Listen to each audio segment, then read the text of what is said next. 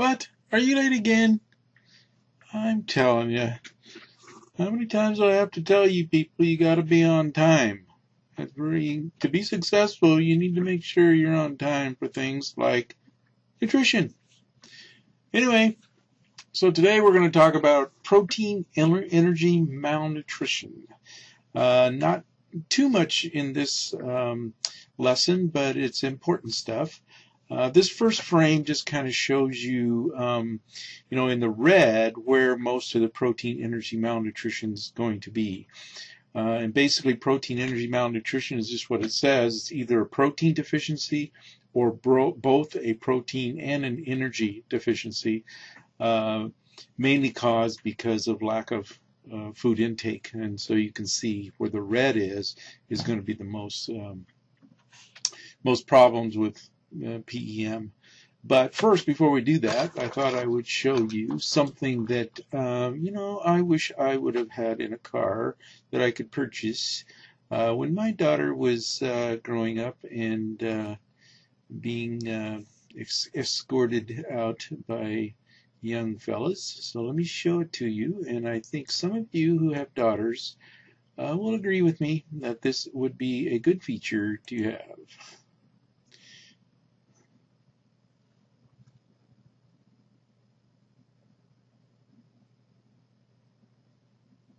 You get it going here. Here we are. I still can't believe my dad let us even touch his new car.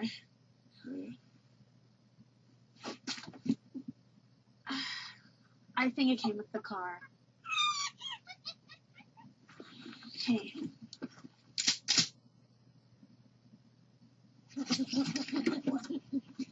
Wait! The Trunk Monkey Chaperone version. An innovative idea you'll only find at Suburban Auto Group. Now, you cannot argue with me that that would be a good feature. Some of you young ladies might not agree, but as a father, I think I would have appreciated having something like that. So anyway. Okay.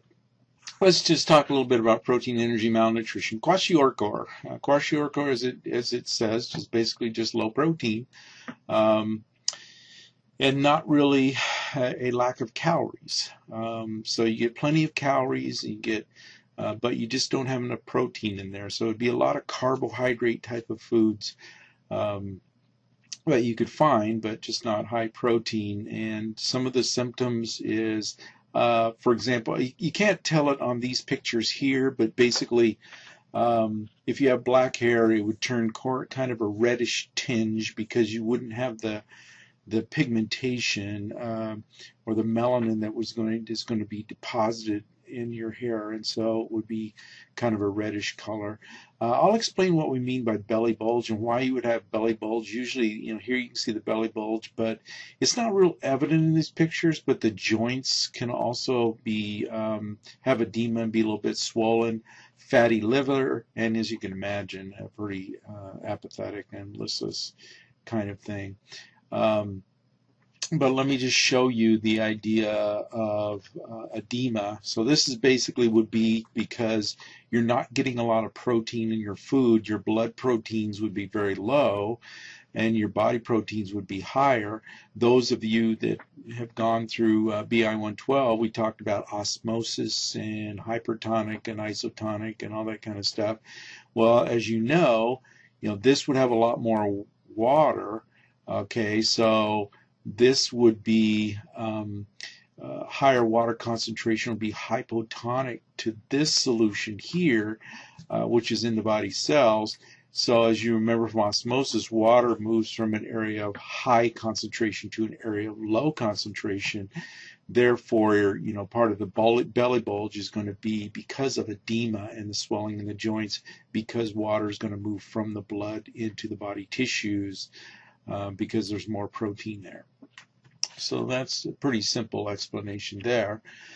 We haven't got to this part yet. We'll get to it more when we talk about the lipoproteins. But basically saying that, it's going to be a lack of protein. So you see this structure. This structure is an identification marker basically on the lipoprotein. And the VLDLs are ones that are made by the liver, and so they are meant to get rid of fat from the liver. So when you eat too many carbohydrates, you eat too much protein, and you eat fat, basically it's going to go to the liver, and then the liver is going to change the carbs and protein into lipids, and then to get rid of it, it has to package it into a transport vehicle, because you can't just put lipids into the blood, because the blood is liquid and mostly water, so it would float. So you have to put it into a vehicle, and that vehicle then is going to transport around your body. The problem is, if you don't have a protein there, you can't make a VLDL. Therefore, you can't make the VLDLs, you can't get fat out of the liver, and then your liver, you get a fatty liver. Okay, this is also pretty evident. As you know, you can get alcohol can supply calories, 7 calories per gram. So it's not uncommon for people who drink a lot of alcohol, spend their money on alcohol, but don't spend it on food, would be getting some symptoms of kwashiorkor, because they would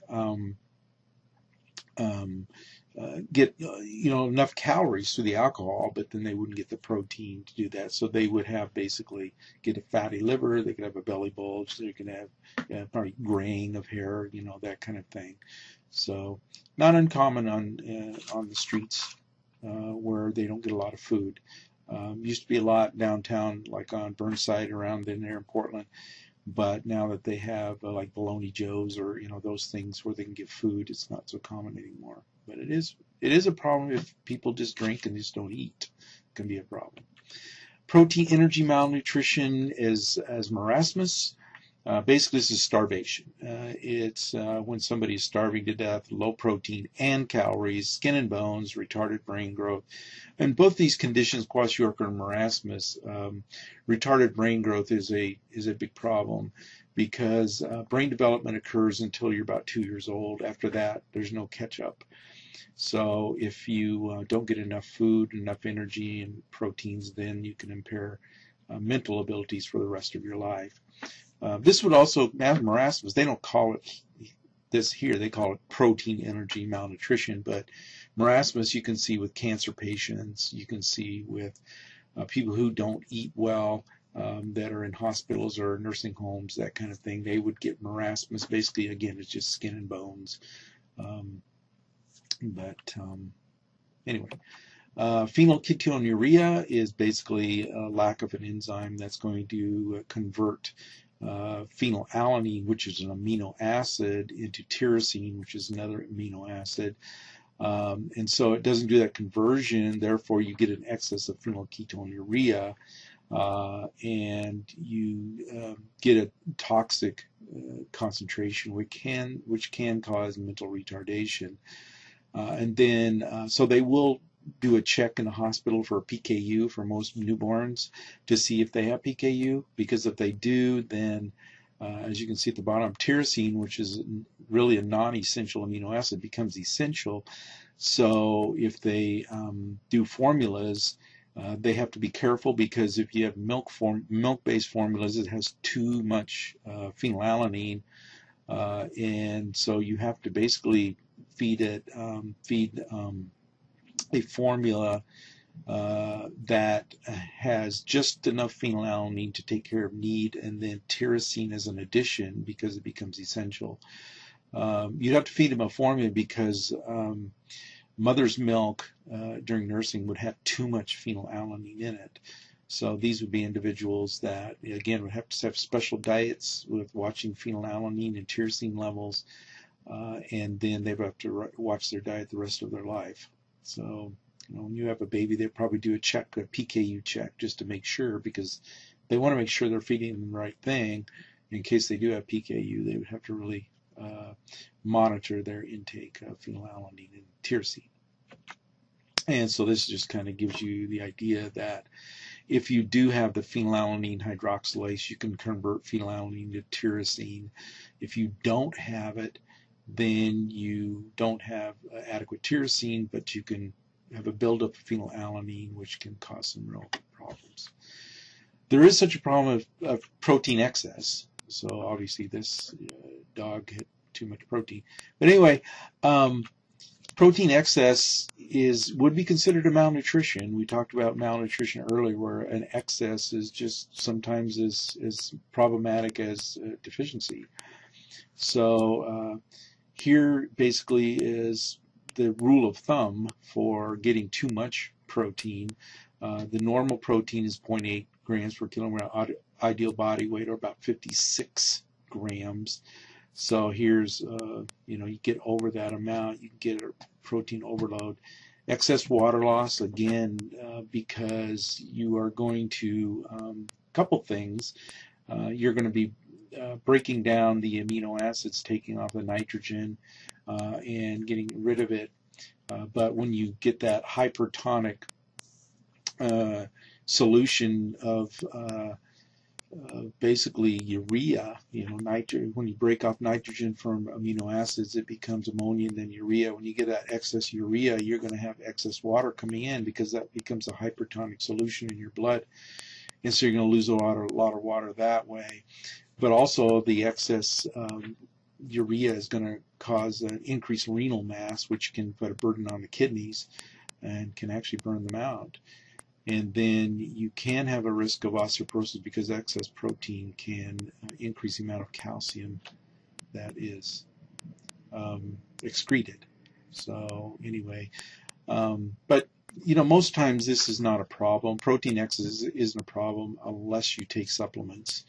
I've just got a bottle here of supplement where you can see that, one scoop, which is not very much, 30 grams is not a heck of a lot. About an ounce is pretty much 24 grams of protein. And so if we go back and we say, 150 grams is what you need, weightlifters and people like that, one scoop is just not going to do it. They're going to take more. So this is when you have some issues with protein excess. Okay. So this kind of ends our section on protein energy malnutrition. That's about it. Not too much to it. So we'll talk to you later.